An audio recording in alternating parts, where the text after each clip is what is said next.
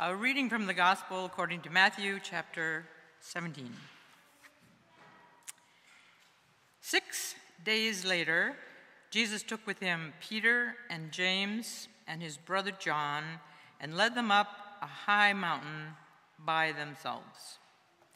And he was transfigured before them, and his face shone like the sun, and his clothes became bright as light.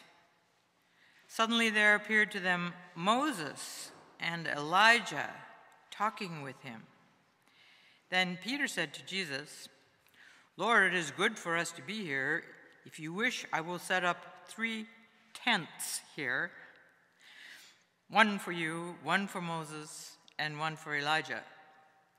While he was still speaking, suddenly a bright cloud overshadowed them, and a voice from the cloud said, "This is my Son, the Beloved. With him I am well pleased. Listen to him." When the disciples heard this, they fell to the ground and were overcome by fear. But Jesus came and touched them, and saying, "Get up and do not be afraid." And when they raised their eyes, they saw no one except Jesus himself alone.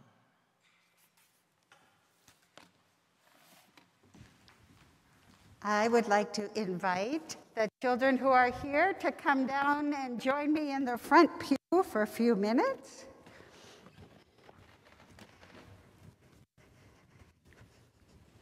Hi. Hey, where's your shoes? Here, we can sit over here. Got all this stuff. Lots of stuff. Did you wear boots today? Is that why you don't have shoes on? Or is it just because, you like having no shoes? Yeah, me too. Me too. Do you remember last Sunday I told you that I had a surprise for Warren? Do you remember that? No, vaguely, huh? Didn't really make an impact. Well, I did surprise him with a trip. Hey, here comes Marty. Hi. Hi. Come on down. So last week on Valentine's Day, hi, nice to meet you. Yeah, we went to Chicago. He didn't know we were going to Chicago. He thought we were going to go to Bayfield. Oh, Bayfield's pretty and all that, but no, we went to Chicago. And we did 2 things in Chicago. One thing, yeah, I know, it's so cool when you can see yourself. It's just really for fun. In Chicago, we went to a conservatory of spring flowers. I know, we're not going to see spring flowers up here for a while, but this was like a very big greenhouse, so we could see lots of spring flowers. But the other thing we did is we went to a magic show. Have you ever seen magic? Have you ever seen anybody perform magic? No?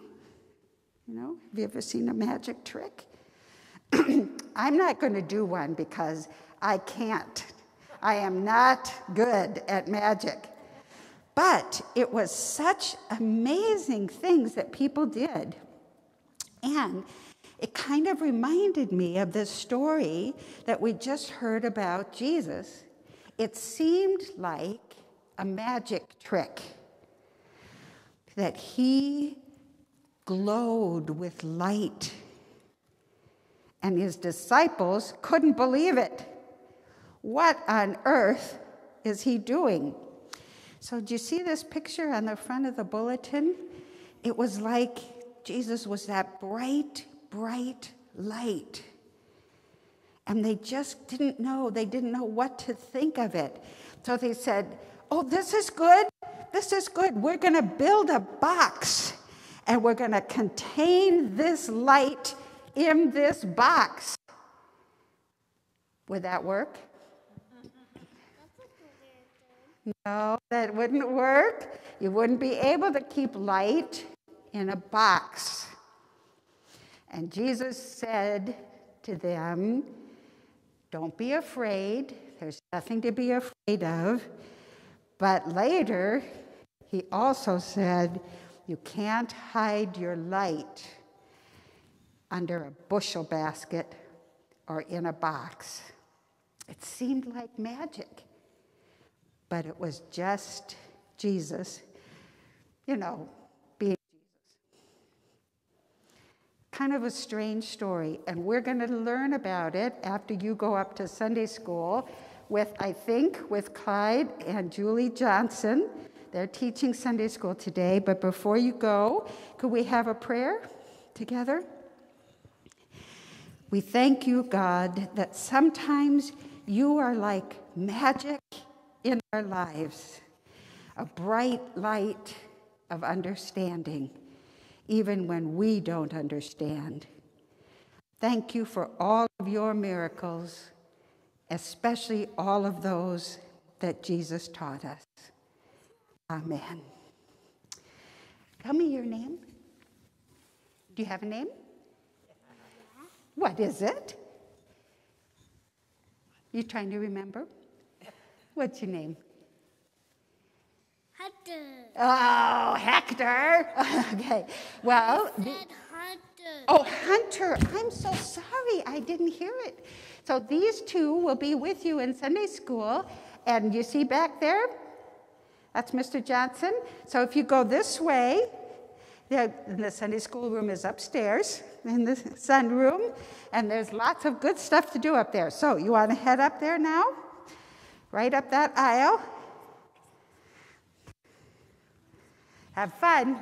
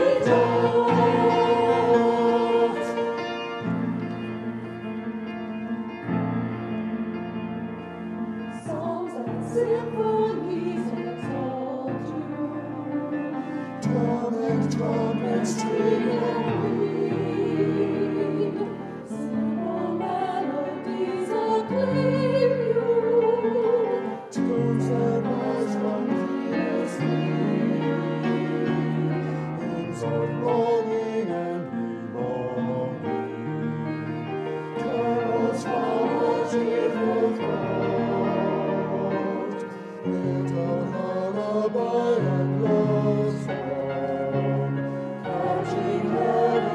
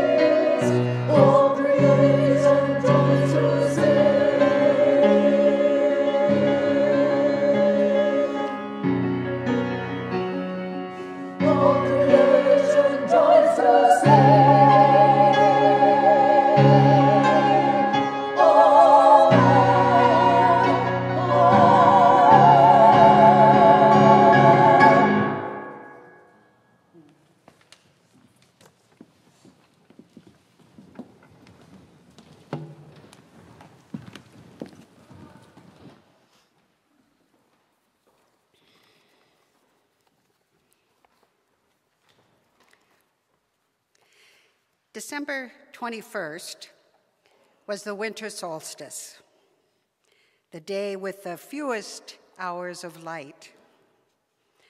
This past December 21st, when we worshiped together for the service of the longest night, it was especially cold, windy, and icy, so we definitely felt the dark. In this northern hemisphere where we are accustomed to the many hours of darkness in December and January, one of the traditions we honor religiously is the lighting of candles, 1 and then 2 each week to offset the darkness until we get to 4, the season of Advent. It's a way to use increasing light to prepare ourselves for the birth of the one who brings light. After December 21st, the days begin to grow longer again. The increased minutes of sunlight mark the turn of the earth towards spring. So it might be said that immediately following December 21st, like the very next day, spring is on the way. It's a way to use light to trick ourselves through these really long hours of darkness. I need every one of these tricks of light. I think I like making candles precisely because I need light in the darkness. It's a kind of reframing, looking at what is dark and setting it into another context, which often has the effect of changing the thing altogether. So, for example, candlelight has a particular beauty in the dark that it doesn't have in the light of day. It's a metaphorical way to think differently about something, interpreting it in a new way. If you say that something is a trick of the light, you mean that what you are seeing is an effect caused by the way that the light falls on things and does not really exist in the way that it appears. Today is Transfiguration Sunday, the last Sunday before Lent begins. Though I imagine that all of your Christmas decorations have long since been put away, today is actually the end of the Christmas Epiphany season. Mary and Joseph are off in Egypt. The Magi have tricked Herod. Matthew's Christian story has shifted now to Jesus as an adult, and we are about to enter the wilderness with him. But first, we hear this really strange story, the closing bookend to a long metaphorical season that began back in November, setting the stage for Jesus as an adult. Remember all of those allusions to light in the darkness? A light shines in the darkness, and the darkness has not overcome it. A star guided 3 kings to the birthplace of a new king, the one who replaced Herod. We lit candles during Advent and on the longest night, and again on Christmas Eve. And today, we hear the story of how Jesus himself now is the light. The Transfiguration story was first recorded in Mark's Gospel, but then it was retold by Matthew and Luke.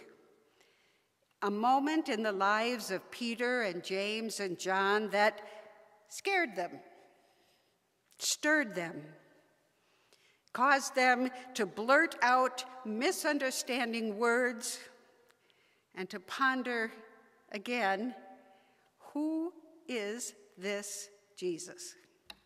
And what on earth had just happened to him. Then it made them silent and afraid. It was an occasion, the three Gospels, Mark, Luke, and Matthew, tell us that marked a significant moment in Jesus' ministry. It placed him in the company with Moses and Elijah. It reiterated his identification as uniquely chosen by God, a repeat of the experience of his baptism at the hands of John. The story is miraculous, the way it is told, of course. His clothes turned dazzling bright, his face glowed, reminding us of how Moses also glowed when he encountered God, a glow from which he protected his people because it frightened them. In other words, this story, especially as Matthew told it, is packed to the brim with literary symbolism and meaning. For the disciples who witnessed the transfiguration of Jesus, it was a profoundly reframing moment. This was no longer just that compelling rabbi who called them from their nets to a life of discipleship. This truly was the Messiah, the one who stood in that long line of prophets going back to King David himself. This one would bring Israel back to God, the most they could hope for. And discipleship to this Jesus Messiah, if this experience was any indication of it, was going to be baffling and terrifying.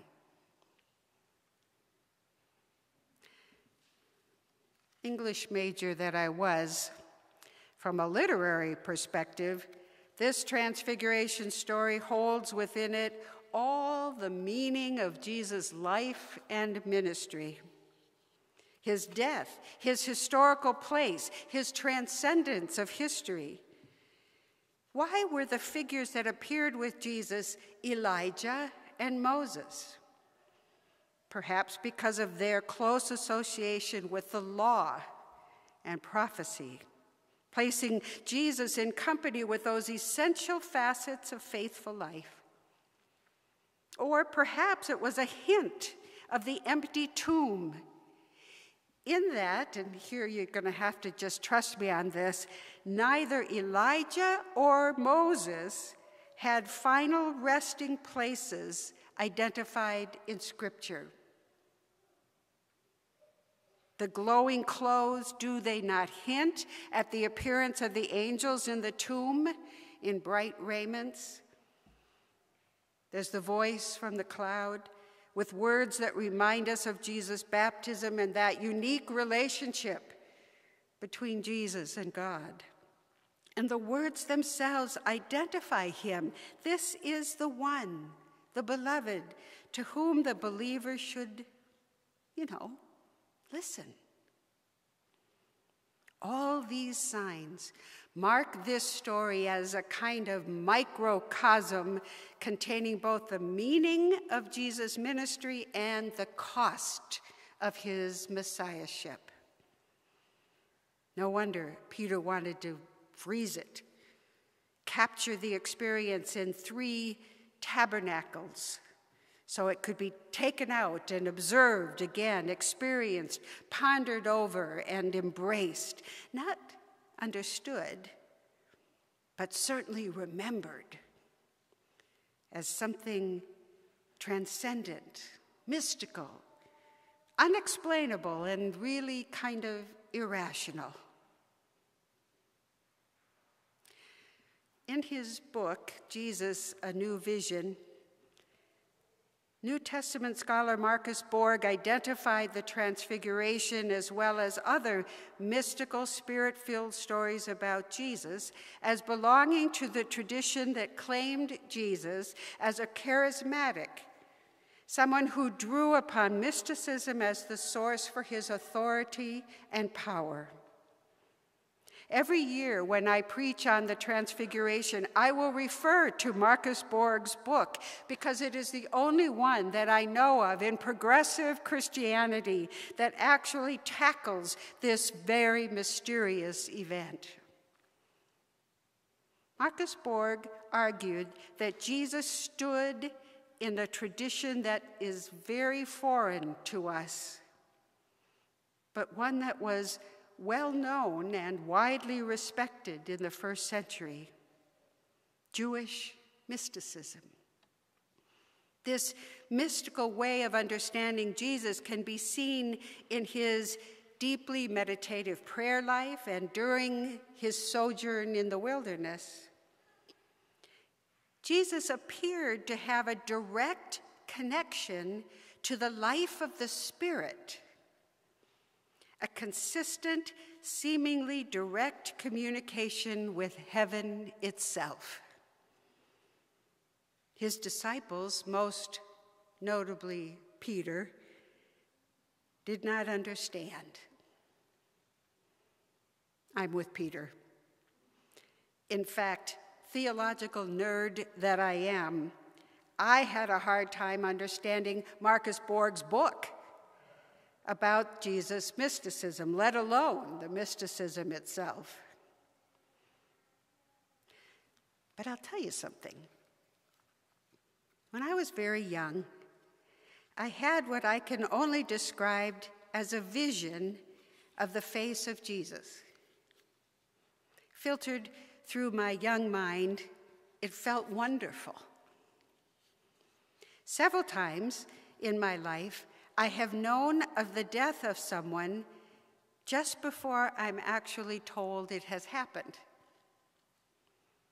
Once or twice, I have been overcome with an inexplicable sense of peace in the middle of a truly dangerous situation.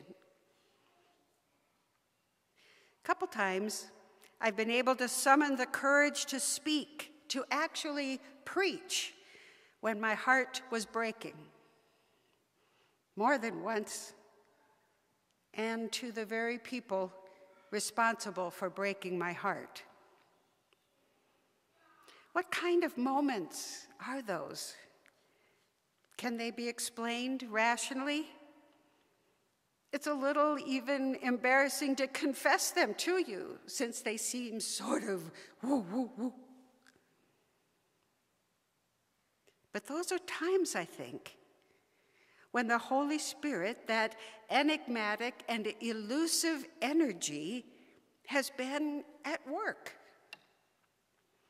I don't know, and actually I don't feel any need to explain those experiences or even to define them, because the experiences themselves were not as important as what came next.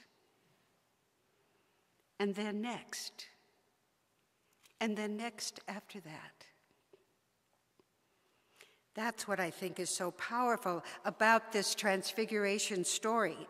The experience itself, whether the disciples understood it or not, whether it was simply an embroidered literary technique to give Jesus more moral authority, or whether it was just a trick of the light, or an example of a kind of spiritualism common in the first century, none of those things make a difference to getting through the day. Rather, I am helped, genuinely lifted, if not armored, by what came after the Transfiguration experience. Hear these words again from Matthew. The disciples fell to the ground and were overcome with fear. But Jesus came and touched them and said, "Get up, do not be afraid." Maybe this part of the story helps you as it has me.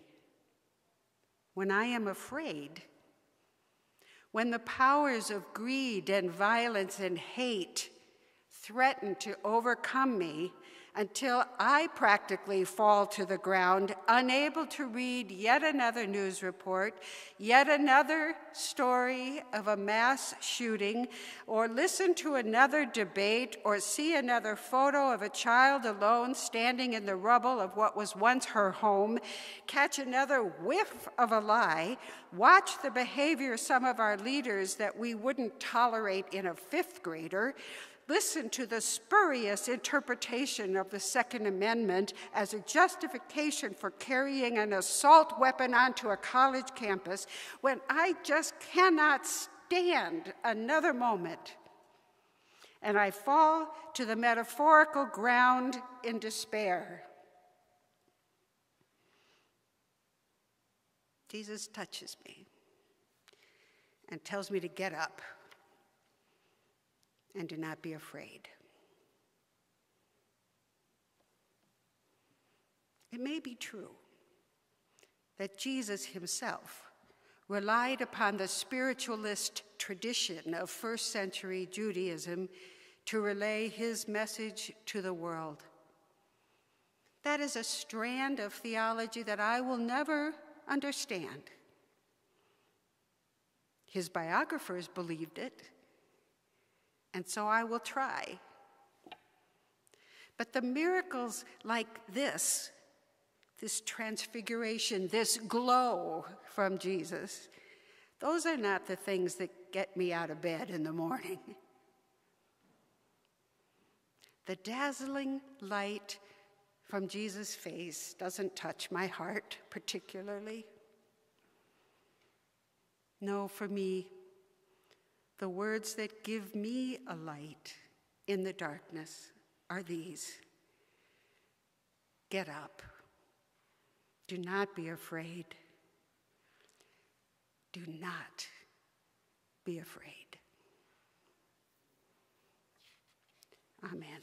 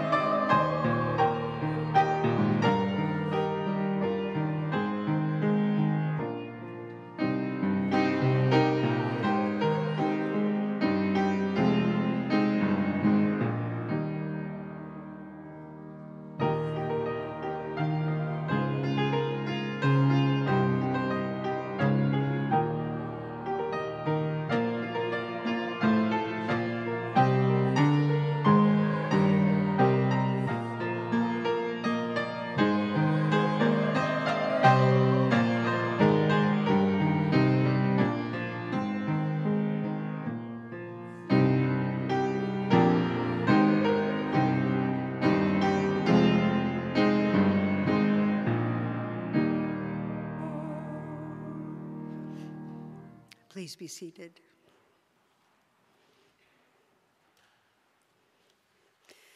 Though I can't possibly know all of the prayer concerns that are on your heart, still I am offering this prayer on your behalf and hope that I capture some sense of what you might need of God's presence. Let us pray. O God of wonder and God of miraculous vision, the stories of your presence are so amazing and so unlike our own daily experiences. And yet, from these stories, we learn that you are with us. You are light itself. You begin the Jesus story with light, and you now give us light to prepare for the discipleship of these Lenten days ahead. We thank you for the witness to your light of the gospel writers who heard the stories about Jesus, though they did not know him themselves, but interpreted them in such a way that gave them life, a life that continues even today. We thank you for all of the metaphors and symbols, all of the ways that we are invited into those stories, not because they are factual, but because they are true. Help us, O God, to interpret faithfully, to be inspired, to internalize these stories so that our lives also might be filled with courage and strength, that we too might be touched and told to not be afraid, to stand, to work, to love, to receive and care and honor all human life, to protect this fragile earth, to inspire others with our quiet dignity and generous giving. We stand too in that long tradition of discipleship, seeking understanding, learning how to live faithfully, offering ourselves as your servants.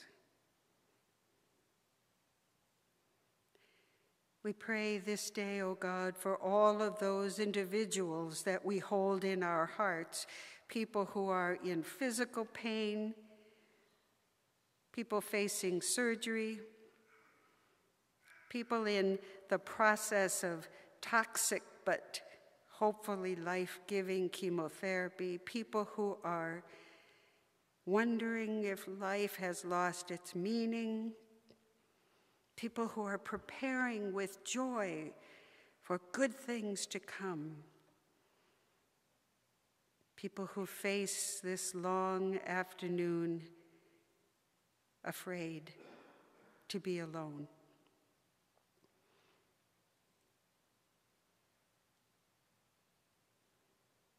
Hear our prayers, we humbly ask.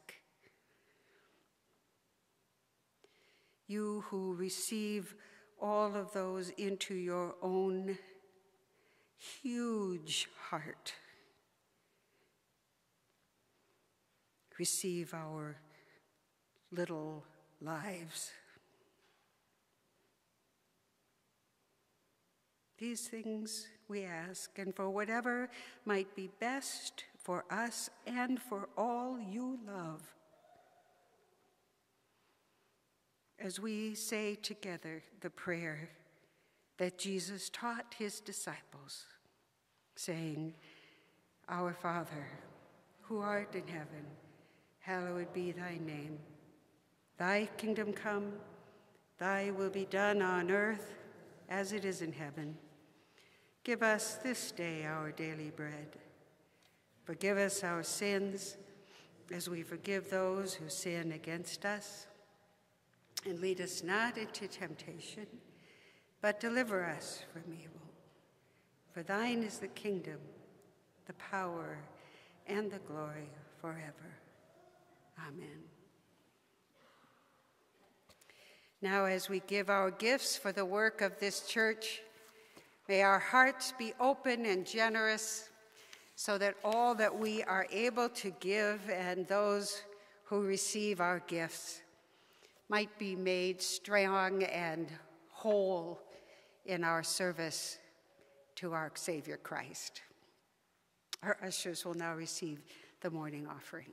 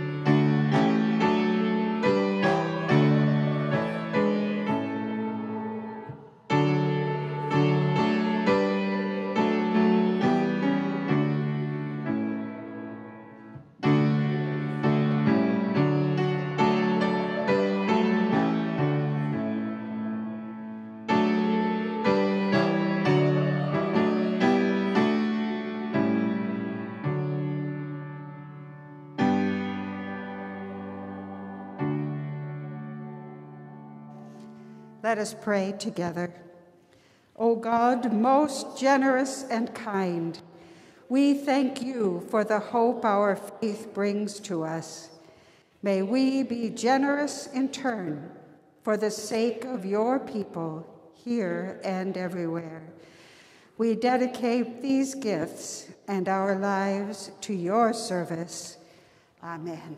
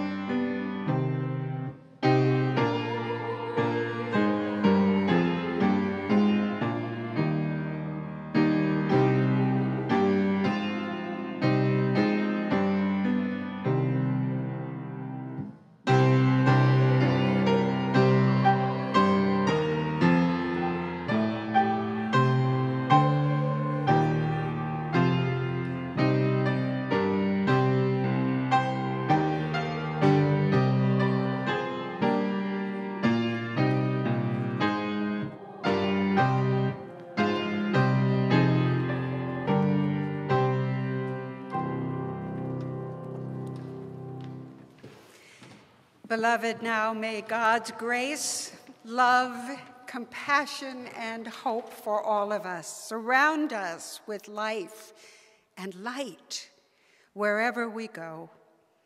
Amen.